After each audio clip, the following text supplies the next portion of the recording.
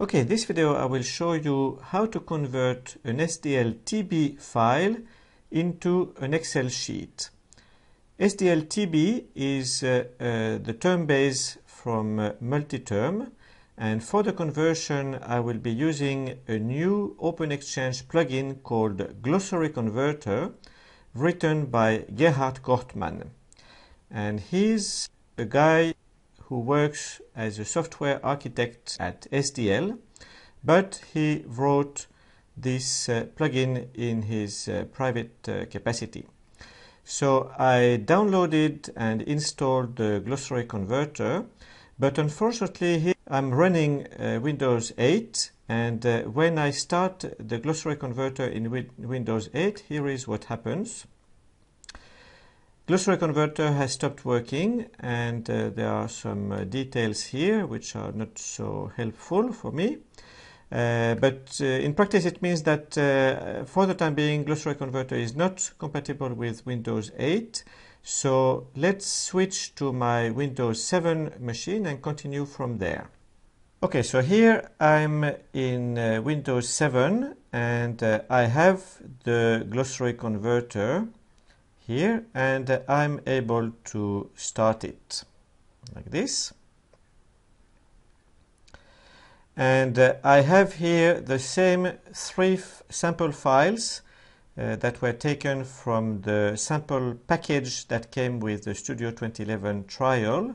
And the one that I'm interested in here is this one with the SDLTB extension. So I will just drag and drop it here, and that should launch the conversion. Okay, so here it is. Now I have my Excel spreadsheet here, and I have a number of files that are not needed for this purpose. So I will copy the Excel sheet back to my Windows 8 machine, and we'll continue from there. Okay, so now we're back on Windows 8, and I have copied my Excel sheet here. Let's open it. And we can see the sheet contains 7 columns for 7 different languages: German, English, Spanish, French, Italian, Japanese, and Chinese. But later on we will be interested only in English and French. And for each language there are 7 rows, and it is interesting to notice that in some cases there are 2 terms inside the same cell. So for instance in German here we have Überprüfung and Nachprüfung, and here in French we have Flèche de direction and Flèche haut et bas.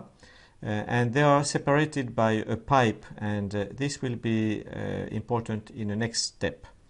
So now what we will do, we will save this file as a text file and save as, and I will select as the file type here Unicode text. Okay, and save. Now I can close this, and I'll switch to memoQ, and in memoQ I'm in the termbase section. I will create a new termbase, and I will accept the default, and now I have a termbase with 2 languages that match my project. So first language is English UK, and the second language is French France. I will now import from the text file I just created, so it's here, and I will select the encoding.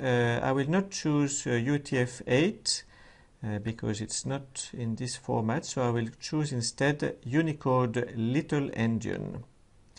And here for the fields, German I will not import it. English I will import it, but I will match it with English UK here. Spanish I do not import. French I import, but I will import it as French France. and Italian I do not import, Japanese same, and Chinese do not import. And now what I will do here, I will tick this option here, split alternatives in field by, and I will choose the pipe character because that was the one that separated the terms when there were two terms inside the same cell. And now I will choose OK. Now memoQ is importing and it's ready.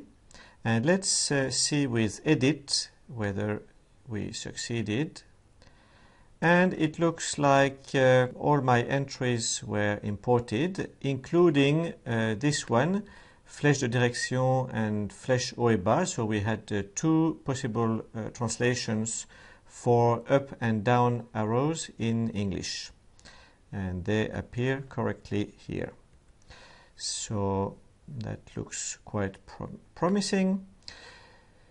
So now we just imported a term base from MultiTerm via Excel into memoQ, and in a previous video we had also imported a sample TM from Studio into memoQ using the Visual Basic script written by Thomas van Nellen.